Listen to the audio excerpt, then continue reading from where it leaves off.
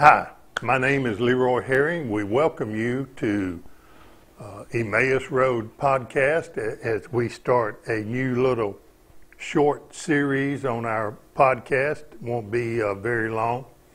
Maybe a little different than what you have been accustomed to, especially at the beginning. But we hope you'll stay with us. And if you catch the first one, maybe you'll be intrigued enough to finish out the series with us. We really hope so. If you are watching this now, we encourage you to share this podcast with your family, friends, anyone, as that also helps get the word out to others that we are trying to convey. So, without any other comments and so on, I want to talk to you for a few minutes about free access to God, and I'm going to put that around maybe the gospel recipe. Now, I hate to call it a recipe to a degree, but it does convey the thought, because I don't want anyone to think that the recipe that I have to do this, and this, or it's not going to turn out right.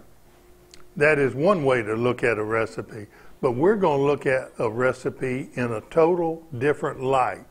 So, like I say, I would like for you to stay with us and continue with us throughout the short series.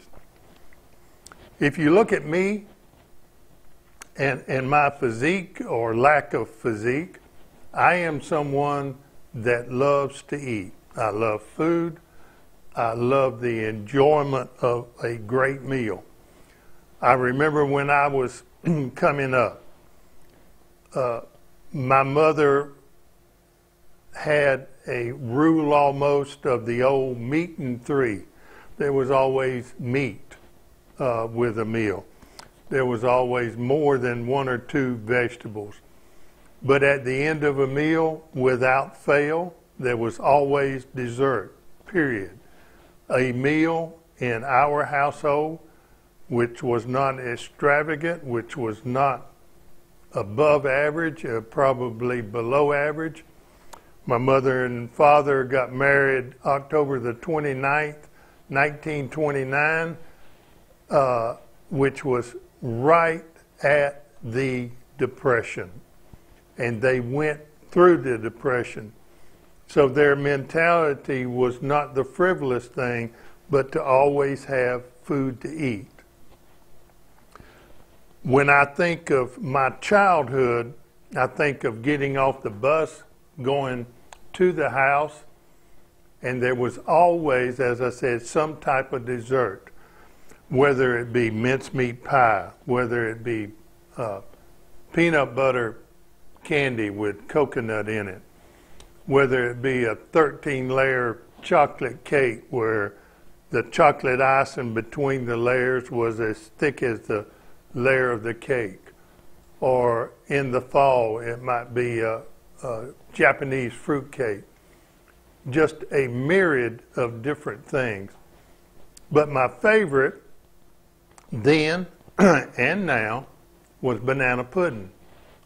Now, when Mother cooked banana pudding, obviously she cooked it with love, but it was the old-fashioned manner and way and recipe of cooking banana pudding, meaning a box of vanilla wafers. She would take a 9x13 glass pan, and then there would be another glass bowl over here, something similar to what you would cook meatloaf in. That was mine. The rest of the one was for the family. This one over here, that was mine.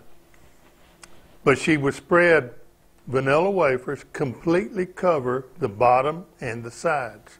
She knew exactly how to cut the bananas, cut them in slices, even slices, place them all throughout the bottom on top of the vanilla wafers.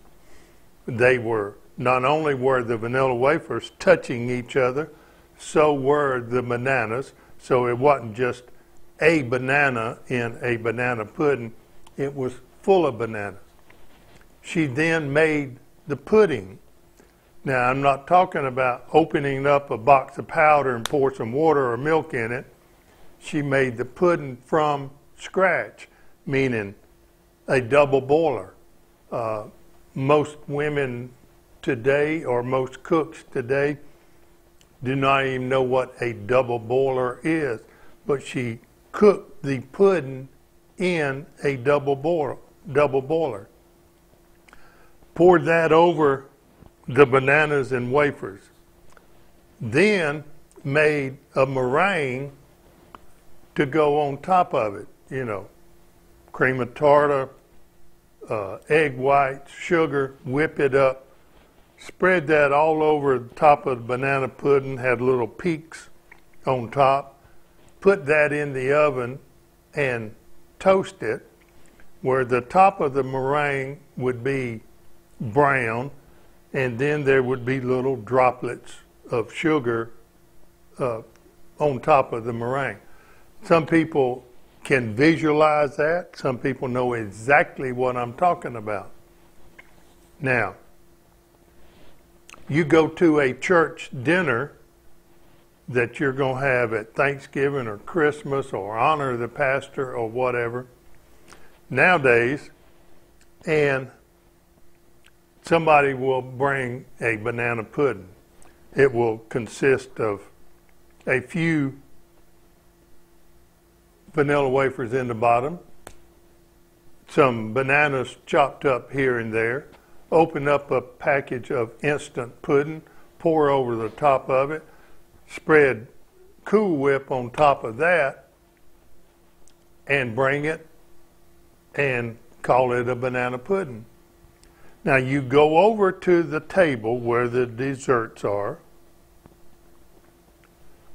and you look at them, and you call both of them a banana pudding. Anybody else would say, oh, there's two banana puddings over there. But one of them is real and authentic.